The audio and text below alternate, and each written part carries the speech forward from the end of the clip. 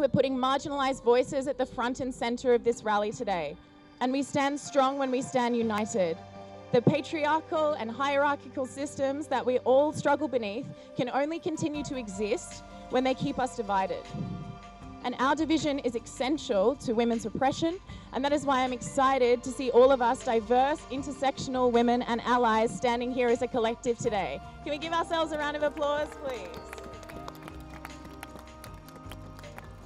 And sex worker demands as workers are not so different from the demands of women workers anywhere.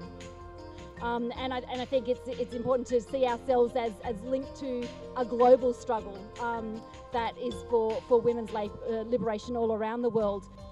We want to be able to feed our families, we want to be able to care for those around us, and we want to be able to pay for the roof above our head. We want that security.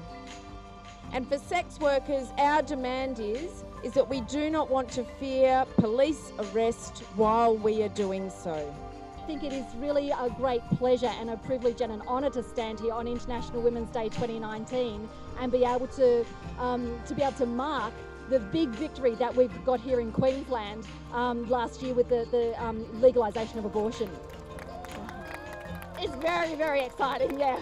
Trans rights are human rights!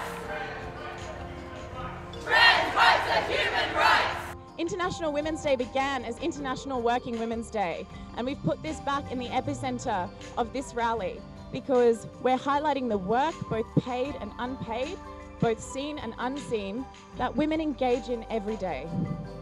That work that keeps the wheels turning in our society and every facet of our lives, and it's a formidable and powerful force.